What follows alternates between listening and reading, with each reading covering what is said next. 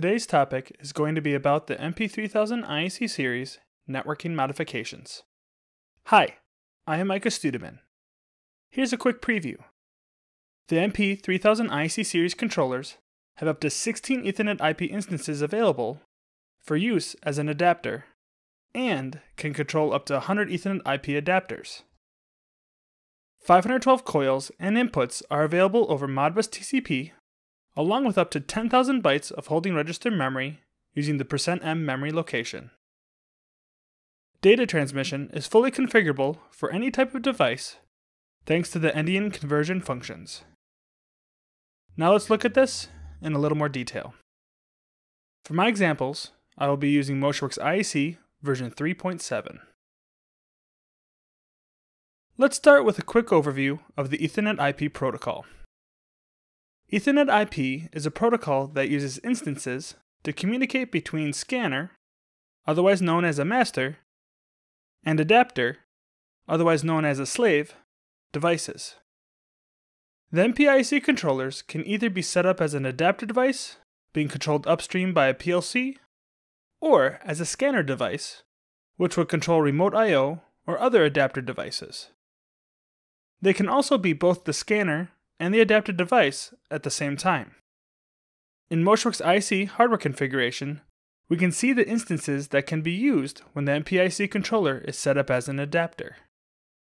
The MP3000 IEC series controllers have 16 input and output instances.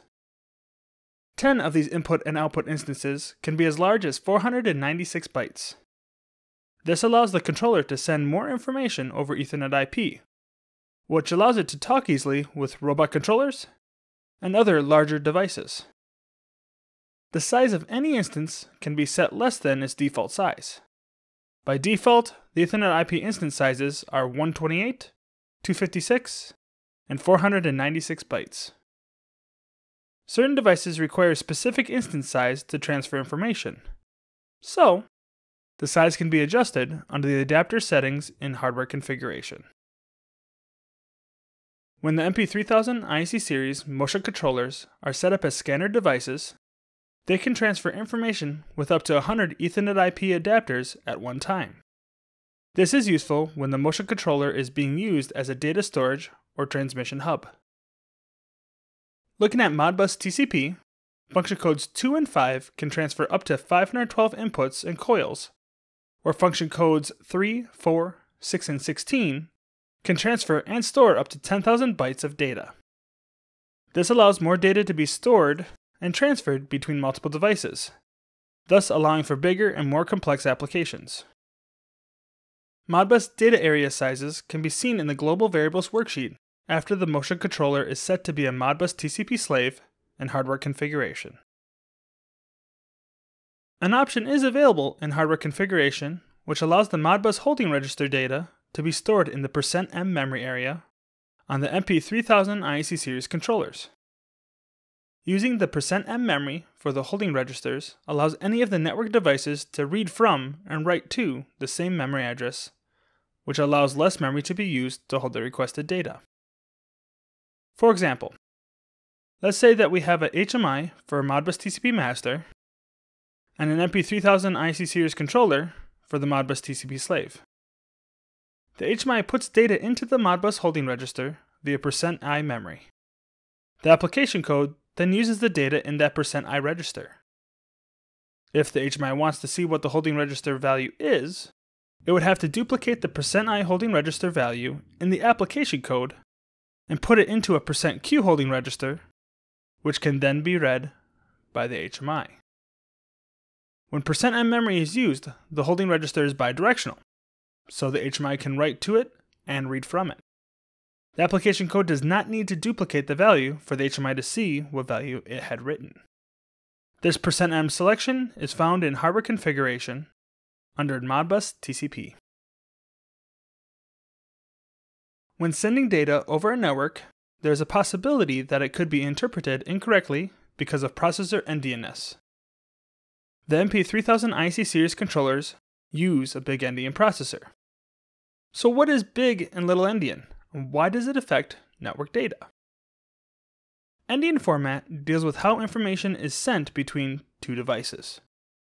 A little endian processor sends the least significant byte first and ends with the most significant byte, where a big endian processor sends the most significant byte of information first and ends with the least significant byte. In this case, the data being sent from one device needs to be manipulated so that it transmits correctly to the second device. There are two functions that can be used to perform this manipulation: the too little endian and too big endian type conversion functions. These functions are commonly needed when sending structures or arrays between devices. For example, I have an MP3000 IEC controller, which has a big endian processor, communicating with an MP2300S IEC controller, which has a little endian processor, over Ethernet IP. The MP2300S IEC controller signifies any little endian processing device, like an HMI or third-party PLC. I just used an MP2300S IEC controller for simplicity. For ease of use, I've included both controllers in a multi-resource project. In this project, I am sending an array of variables from the MP3300 IEC controller to the MP2300S IEC controller, which in turn is relaying that information back to the MP3300 IEC controller.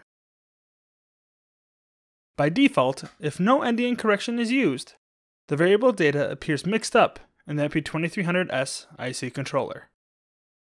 In this case, when the too little endian function is used in the MP3300 IEC controller, the array information appears correctly on the MP2300S IEC controller.